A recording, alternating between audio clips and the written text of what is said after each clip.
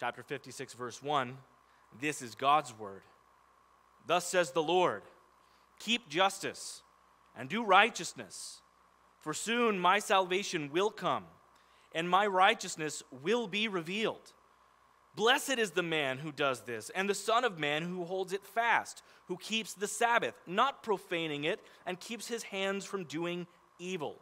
Let not the foreigner who has joined himself to the Lord say, the Lord will surely separate me from his people. And let not the eunuch say, behold, I am a dry tree. For thus says the Lord, to the eunuchs who keep my Sabbaths, who choose the things that please me and hold fast my covenant, I will give in my house and within my walls a monument and a name better than sons and daughters. I will give them an everlasting covenant that shall not be cut off. And the foreigners who join themselves to the Lord to minister to him, to love the name of the Lord and to be his servants, everyone who keeps the Sabbath and does not profane it and holds fast my covenant, these I will bring to my holy mountain and make them joyful in my house of prayer. Their burnt offerings and their sacrifices will be accepted on my altar. For my house shall be called a house of prayer for all peoples. The Lord God who gathers the outcasts of Israel declares, I will gather yet others to him besides those already gathered. All you beasts of the field come to devour. All you beasts of the forest. His watchmen are blind. They are all without knowledge. They are all silent dogs. They cannot bark, dreaming, lying down, loving to slumber. The dogs have a mighty appetite. They never have enough. But they are shepherds who have no understanding. They have all turned to their own way, each to his own gain, one and all. Come, they say, let me get wine. Let us fill ourselves with strong drink, and tomorrow will be like this day, great beyond measure. Let's pray. Dear God, we are so grateful that you use your word to transform lives. We are so grateful that you have given us this passage to help us understand you and to see your great love and your mercy and your passion for saving sinners. And we pray, God, that today you will use this text to humble us, to remind us of the grace that we who know you have received. And if there be anyone here today that is outside of the grace of Jesus Christ this morning, who has not yet bowed the knee to him as King, I pray that, Lord, you would use these words in Isaiah 56 to transform them, to bring them to a point where they come to the end of themselves and see Jesus Christ as Lord, that they would repent and believe and be saved. In Jesus' name we pray, amen. Before we jump into the main points of the text this morning, there are two preliminary observations that I would like to make first. The reason that I want to address these things up front is that I want us to be very clear from the jump how we are supposed to bring these old covenant commands into the new covenant church. First, we need to be reminded that although this chapter was written for us, it was not written to us. This message is being spoken to the southern kingdom of Judah, who was under the old covenant law. So for the Israelites, there was no distinction between biblical law, biblical commands, and governmental law or governmental commands. The law of God was the law of the land. If you want to know what their code was, just read the first 5 books of the Bible. That was their instruction about how to live. That is what they were supposed to be enforcing in their lands. But we who live in the New Testament era do not live in a theocracy like that. America is not a Christian nation. Our laws are not identical to God's laws. Not only that, but we do not live under the old covenant commands any longer. Even as the church, we are not held fast by those rules. For this reason, some of the classifications of those who love and honor the Lord would look different for us than it would look like for them. For example, verse 7 speaks of burnt offerings and sacrifices. Well, these are not actions of new covenant believers. So does this mean that we have nothing to glean from this chapter? Absolutely not. If you look closely, God is not chiefly concerned with the actions that he is highlighting in this chapter. Rather, he is chiefly concerned with the heart beneath them. As has always been the case, God is interested in the heart. The Old Covenant believer would display their love for God by following the Old Covenant law. The New Covenant believer displays his love for God by following the law of Christ, or the New Covenant commands. Closely related to this, please consider a second preliminary observation concerning the Sabbath. 3 times in this chapter, the Lord highlights the Sabbath observance as an indication that somebody truly loves and honors the Lord. This chapter is actually highly poetic in its structure. The way that it's designed is brilliant Hebrew poetry. And that's why you see it organized so symmetrically with these Sabbath statements. You see them in verse 2, verse 4, and verse 6. Let me read them again to you in sequence, and I want to see if you can find a common thread in these 3 statements as it builds on what it means to observe the Sabbath. Verse 2, "Blessed is the man who does this, and the Son of Man who holds it fast, who keeps the Sabbath, not profaning it, and keeps his hand from doing any evil." Verse 4, "For thus says the Lord to the eunuchs who keep my Sabbaths, who choose the things that please me, and hold fast my covenant."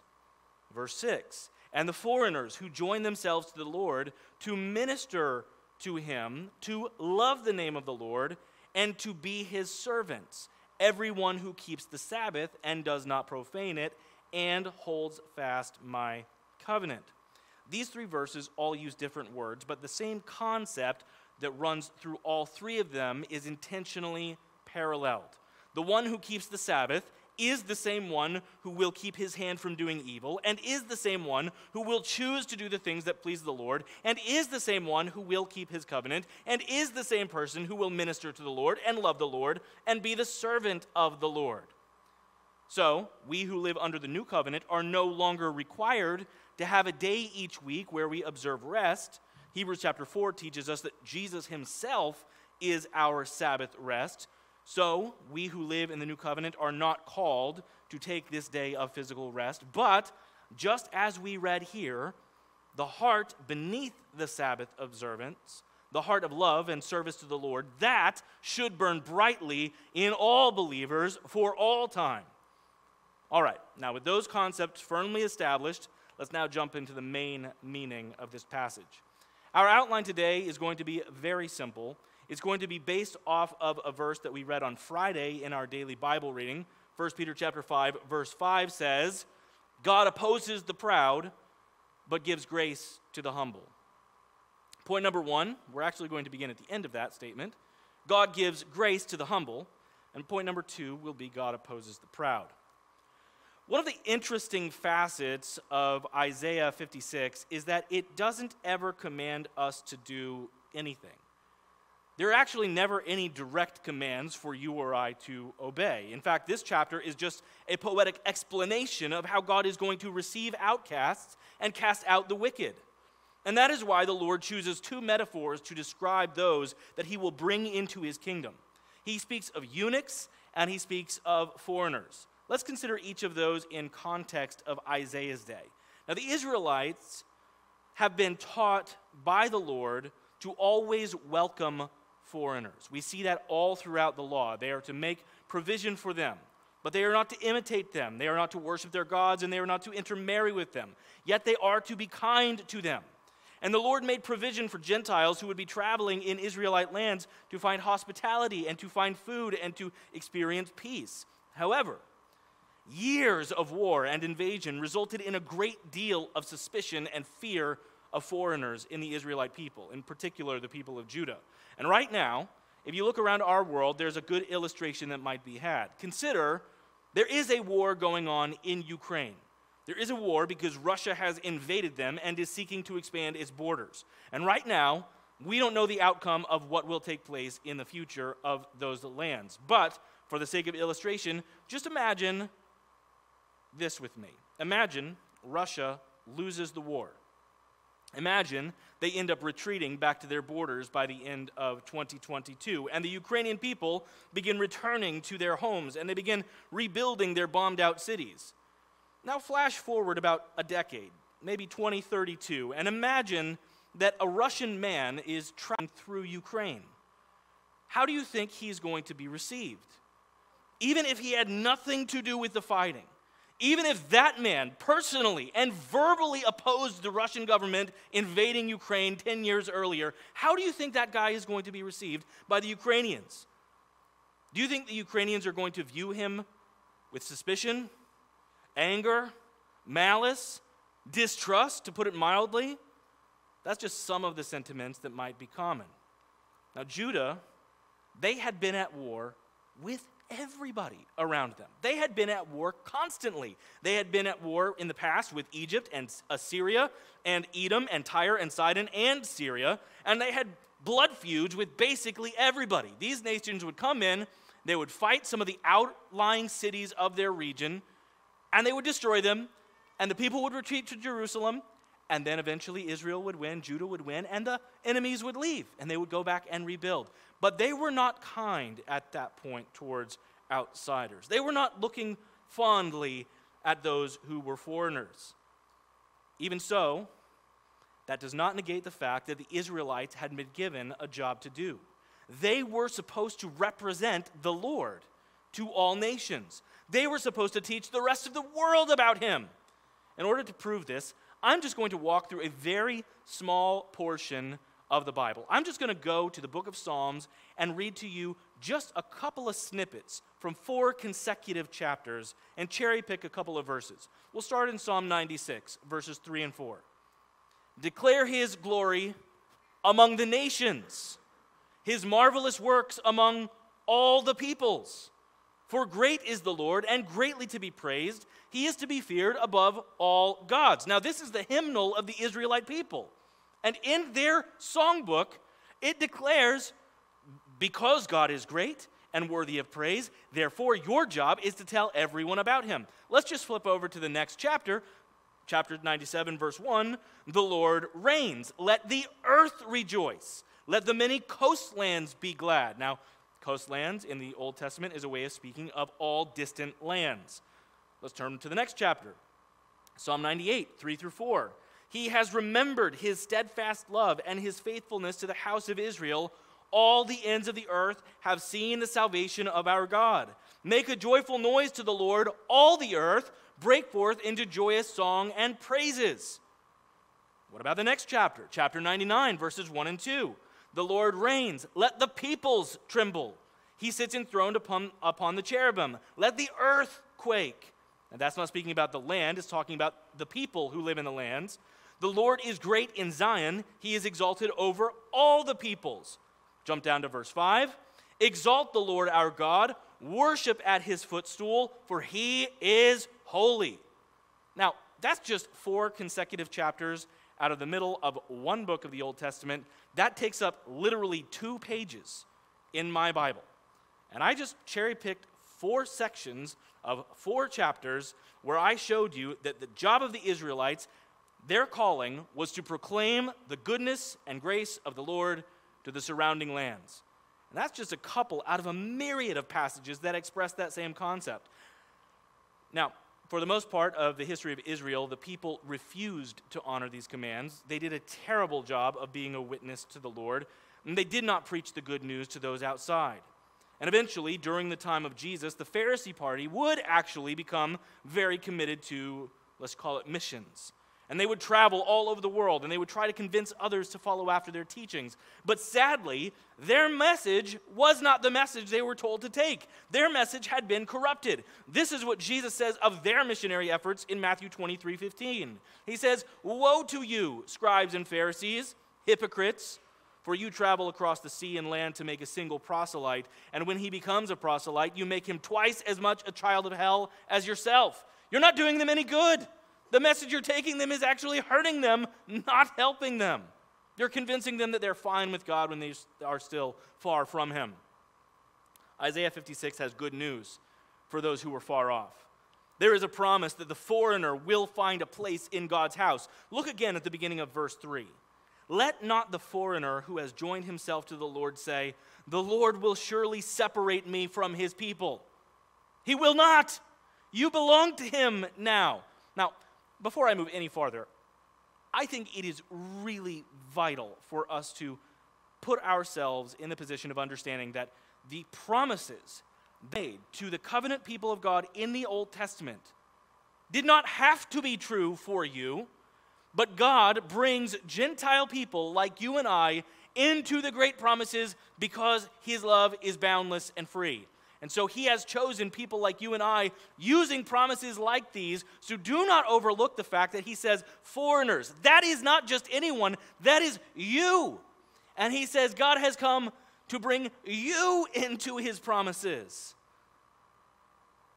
Now jump down to verse 7 where he continues addressing the foreigner again, and he says, "These I will bring to my holy mountain and make them joyful in my house of prayer. Their burnt offerings and their sacrifices will be accepted on my altar, for my house shall be called a house of prayer for all peoples." Do you remember where this passage is quoted in the New Testament?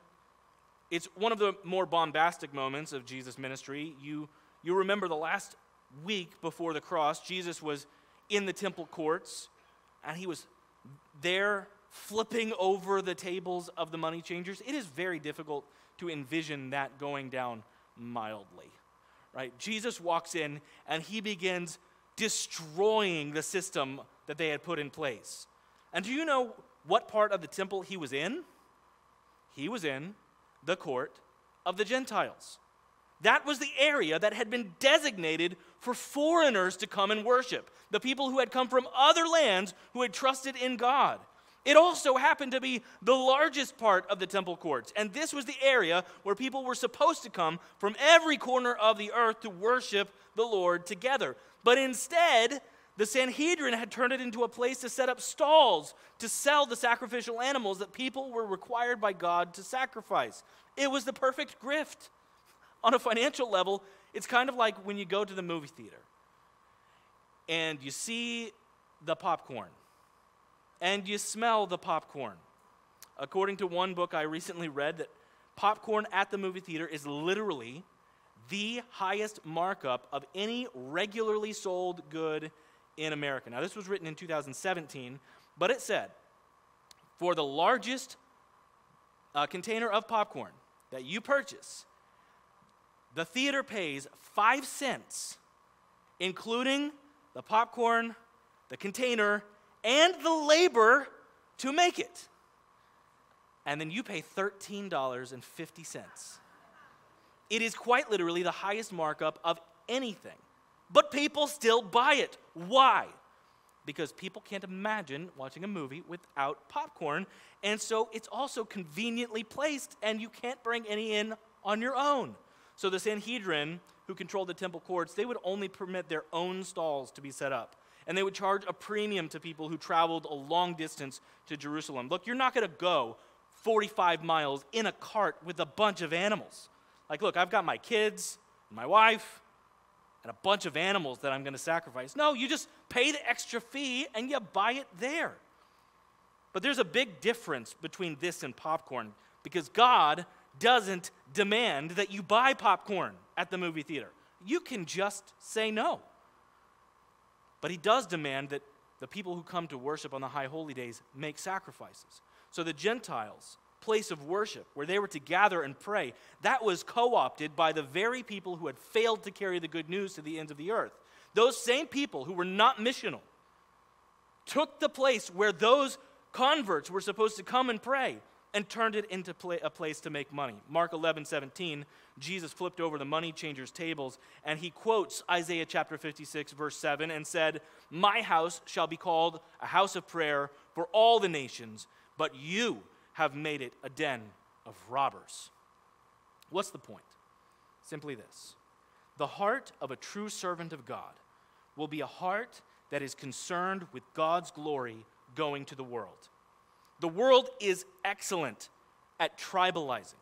I think that's very evident. Nobody has to argue that too harshly. It is simple to see. People find ways to divide and collectivize under all kinds of different banners. But the kingdom of God does not discriminate against any language or tribe or skin color or culture. God has a people in Ukraine, and he has a people in Russia. He has a people in Jos, Nigeria. He has a people in Mexico City. He has a people in London and in Levittown. He has a people around this planet to whom we are called to carry the good news. And you can confidently carry that good news to every people group because this promise is found in Isaiah chapter 56. Ephesians chapter 2, verse 15 reveals that Jesus has fulfilled this promise at the cross, which says, "For he himself is our peace." Peace means reconciling force, the one that brings us together, who has made us both, speaking of Jews and Gentiles, one, and he has broken down in his flesh the dividing wall of hostility. Look, there used to be a separation, but no longer. We are considered one in Christ. Now, you might not carry the gospel to the ends of the earth, but you do carry it with you wherever you go. You might not go to Nigeria. You will, however, have an opportunity to go to your neighbors. You might never leave Long Island, but you will have unbelievers around you pretty much every day. So the heart of God's servant is concerned with God's glory going out to the whole world. But it's not just the foreigner who is invited in this passage. The Lord also makes note of the eunuch. Now, the eunuch is one who has physically been transformed in order to limit a man from producing offspring. Eunuchs were often prisoners of war. Occasionally, someone would volunteer to become a eunuch in order to serve in a position of authority, particularly in cases where they were working alongside a female ruler or to serve a female member of the royal family. So without getting into the nitty-gritty details, I will simply say to those that are here, the ones who experienced this kind of procedure were intentionally cut off from having any progeny left behind them. They were not supposed to have children. And what is the point of amassing wealth if you have no one to pass it along to?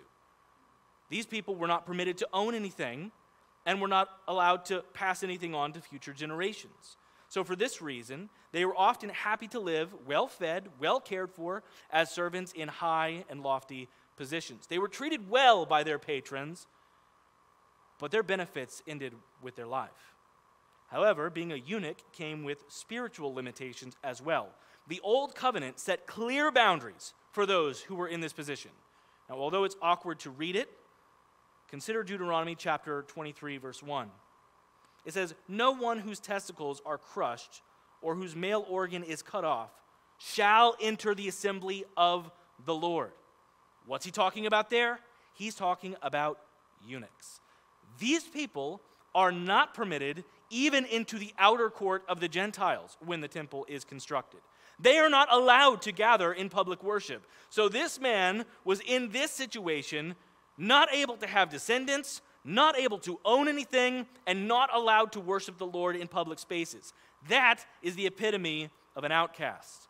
Regardless of their position near royalty, socially, they were still an outcast. But Isaiah chapter 56 makes promises to even such a person as this and says, "And let not the eunuchs say, 'Behold, I am a dry tree.'" Now, what does that mean? Simply put, it means dry tree is a reference to inability to produce offspring, and he says, "No, don't even say that about yourselves. For thus says the Lord, to the eunuchs who keep my Sabbaths, who choose the things that please me and hold fast to my covenant, I will give in my house and within my walls a monument and a name better than sons and daughters. I will give them an everlasting name that shall not be cut off." For those who are paying close attention, that is intentional language. If you have no children, your name dies with you. That's how their system worked. How is it then that God promises to give a monument and a name that is everlasting and that will not be cut off? If eunuchs are not permitted to own property, how is it that they are promised a house within God's walls? For the same reason that you and I have a hope and a future. Because this world is just a small portion of our existence. We are welcomed into a kingdom that has promises, not for this life only, but also for the life to come.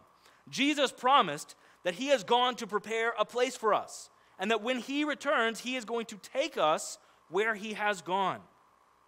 Consider Acts chapter 8. Francesco read that very well for us this morning. Remember that Ethiopian eunuch, that man from Africa who heard the gospel that day? He was reading what? He was reading the book of Isaiah, chapter 53 in particular. He had just left Jerusalem, and consider that man was not permitted in the temple courts. He was not permitted to go into a synagogue. he was not permitted to gather in public worship. That man was, religiously speaking, unclean. And he was earnestly seeking to understand the Lord. He was seeking to read and understand the Bible, but it seems as though nobody had ever taught him the good news. So Philip explained the gospel to him, and that man who had no hope and no future found an inheritance in Jesus Christ. He was saved, and he was baptized, and then we arrive at this bizarre moment in the story, Acts chapter 38, verse 39 through 40. And when they came up out of the water, the Spirit of the Lord carried Philip away, and the eunuch saw him no more and went on his way rejoicing. Now, we don't know if that means literally he was like whisked away spiritually, like he just disappeared. Like he goes down in the water and then comes up and he's like drying his eyes, looking around, and Philip is just missing. Maybe that's the case. Maybe it just means that Philip was taught by the Spirit and led by the Spirit to leave and depart, and then as he's making his way out, he was teaching the gospel in every town until he came to Caesarea. We don't know for sure, but what we do know is this. Philip disappears. And this man who is newly saved got back in his chariot, and he spent the rest of his journey home rejoicing. Well, I'm wondering to myself, I wonder if he kept that scroll open, the one that Philip had just explained to him, and he continued reading beyond chapter 53, and he read chapter 54, and he read chapter 55, and then can you imagine the joy of that man when he arrived at chapter 55 or 56, where we are today? This prophecy that was given 700 years before that man was saved. And he read that his lowly estate would be blessed and that he would have an inheritance in the family of God. What joy would he have? So what's the point? Simply this. Verse 8 says, "The Lord God who gathers the outcasts of Israel declares, I will gather yet others to him besides those already gathered." Are there people that you think are too far gone to hear the gospel? Maybe you don't think that they'll hear it because maybe they're in a different place economically from you. Maybe they're at the really high end or the really low end of the scale. Maybe they are politically distant from you, and you can't imagine somebody who doesn't agree with you on anything politically, agreeing with you about the Lord Jesus Christ and believing in him. Maybe they are socially distant from you, or maybe they are hygienically distant from you, or maybe they are geographically or comically or racially or culturally distant from you. Perhaps the people Christians engage with the least, the ones that are farthest from our purview, are the ones who are currently waving rainbow flags this time of year. God saves sinners. If you're in the kingdom, it's because he saves the foreigner and the eunuch, the sinner, the outcast. He brings them in. And we have the ability to boldly proclaim to all people the good news, because those who hear and repent and believe will be saved, regardless of who they are or what they have done before knowing Christ. And Jesus will have the bride for whom he died. All who call on the name of the Lord Jesus Christ will be saved. And that is the message that we can carry. That is the message that we can proclaim. And that is the message that we are told to take to the ends of the earth. So that is point number one. God gives grace to the humble. We now move to the shorter but very significant second point. God opposes the proud. In the 1930s, a new style of writing began to emerge in the English-speaking world. Dystopian novels began to pop up all over the place, but would truly become common in the years following the Second World War. And we see, for example, in the 1930s, Brave New World, and then in the 40s, Fahrenheit 451, and the 50s, 1984. Those are some of the most well-known cornerstones of dystopian fiction. These are marked with a deep pessimism about the heart of man and the future of world governments. One such novel is Animal Farm by George Orwell. And in it, the animals on the farm set up their own government built on 7 commandments. And the seventh commandment is that all animals are equal. However, as time goes on, that commandment does not get lived out well by these sentient animals. It is there that we find these most famous of all quotes from dystopian novels. All animals are equal, but some animals are more equal than others. In this last section of Isaiah 56, God speaks of the people of Judah like they are animals. he refers to them as farm creatures. It seems that this particular focus is probably on the leaders of Judah, but let's be honest, there's plenty of blame to go around. Listen again to the concluding verses of this section and hear the scorn that God has for the arrogance and pride of these people. Verse 9, all you beasts of the field, come to devour, all you beasts in the forest. Now, let's pause. Who are these beasts that he's speaking about? Likely, this is not a call to the people of Judah. Likely, this is God putting his hand to his mouth and calling out to the other nations and saying, hey, you guys, get over here. There's a feast to be had. Hey, you guys, all you beasts of the forest, come here to Israel. Come to Judah. Come to Jerusalem and devour these people. Who are these beasts? Well, likely they're the armies of Assyria and Babylon. Both nations are spoken of using these exact terms throughout the minor prophets. And God is calling them to Jerusalem to come and devour the wicked and proud Israelites. And the next verse is going to reveal that the people of Judah should be ready, they should be prepared, they should be on guard against such beasts, but they are not. Verse 10, his watchmen are blind. They are all without knowledge. They are all silent dogs. They cannot bark, dreaming, lying down, loving to slumber. I have a dog. Many of you have met my dog. His name is Rupert. Technically, his name is Prince Rupert of the Rhine. But if you've ever met Rupert, then you know that he's not much of a dog, to be honest. He's like 8 inches tall, and he weighs less than the feral barn cats that I had growing up. And he sleeps often. I mean, to be honest, he's basically a stuffed animal like 80% of the time. So I can't tell you how many times people have come to my house and then sat down on the couch and then apologized because they say, oh, I'm so sorry for sitting on Rupert. I thought he was a pillow. That happens often. But you know what? Even that dog, even that dreaming, snoozy, sleepy, tiny little dog, even that dog has enough sense that when the door opens or the mailman clicks the mailbox, even that dog has enough sense to bark and warn us that there might be an intruder. Even that dog has the sense to say, hey, owner, wake up, somebody's here. The leaders of Judah are described as being blind and without knowledge. They can't see the danger that's coming against them. They don't know enough to protect themselves. But it didn't have to be this way. They could have listened to the Lord. They could have listened to his teachings and prevented the judgment that was coming. They could have, at the very least, heard the warnings of Isaiah and warned the people of the coming judgment. Instead, what do? They scoffed at the prophecies, and they continued living as practical atheists, thinking that God's commands are of no value to me, and God's warnings will never come to pass. They weren't interested in caring for the people or protecting them. They were only interested in getting what they wanted each day. Why? Because, to borrow from Orwell, they thought that they were more equal than others.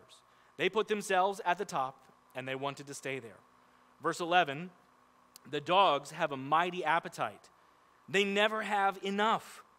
So these dogs are not doing their job guarding the flock. Instead, they constantly feed themselves. Now, this is a reference to the self-enriching tactics of the rulers of Israel. Think again of those temple courts and how the Sanhedrin were enriching themselves. Notice how Isaiah quickly shifts from calling them dogs to now calling them shepherds. But they are shepherds who have no understanding. They all have turned to their own way, each to his own gain, one and all. Come, they say, let me get wine. Let us fill ourselves with strong drink, and tomorrow will be like this day, great beyond all measure. Now, last week, we heard the call of God to come and get free wine without price. But these leaders of Israel were unwilling to come to the fountain of the Lord. They sought to be fulfilled with every earthly treasure that could be gained. And their faulty assumption was that every day in the future would be just as filled with peace and plenty as the last. Tomorrow is going to be just like today, they thought, so let's just keep living it up. But the promise of judgment arrives swiftly and unexpectedly to those who are under the judgment. One of the chief expressions of pride that we can display is living for today instead of living for eternity. The lifestyle of these leaders of Judah denied that there was a God who ruled over them and would eventually judge them. So here's the bottom line. How are you living? And what are you living for? Are you just looking to the next vacation? Are you just living for retirement? Are you solely focused on an evening of rest after your hard day of work and your favorite TV show? Or is your life built around listening to and responding to the Lord? Pride is self-worship. It is at the very core of every other sin that you commit. All other sins are symptoms of pride. And God opposes the proud, but gives grace to the humble. So let me close our time with one final verse from 1 Peter chapter 5, verse 6, where he says, "Humble yourselves, therefore, under the mighty hand of God, so that at the proper time he may exalt you." Let's pray. Our God in heaven, we ask that you would please break any pride that is in our hearts, any place where we have elevated ourselves, considered ourselves greater than we are, put ourselves on some kind of a pedestal, worshiped ourselves. God, we pray that you would break our pride and that we would see you rightly. For when we see your holiness, when we see your love, when we truly encounter you, there is nothing we can do but say, "Woe is me, I am undone," like Isaiah did back in chapter 6.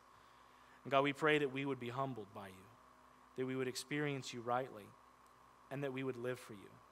Lord, I pray that we would never get over the fact that you have brought foreigners and outsiders like us into your family, that we who were undeserving have been given the greatest gift imaginable through the death, burial, and resurrection of your Son, Jesus Christ. We thank you for the gospel. We thank you for the good news that brings sinners like us in. We thank you that it was that good news that Philip taught the eunuch that day that saved his soul. And it was that same good news that trickled down throughout the generations to us that we have heard and we have believed. And we pray, God, that you would cause us to now take that message and that we would spread it to the ends of the earth. We ask, Lord, that you would bring in a great harvest in this community and through the ministry of the people in this congregation, that we might see your hand at work, saving many. In Jesus' name we pray. Amen.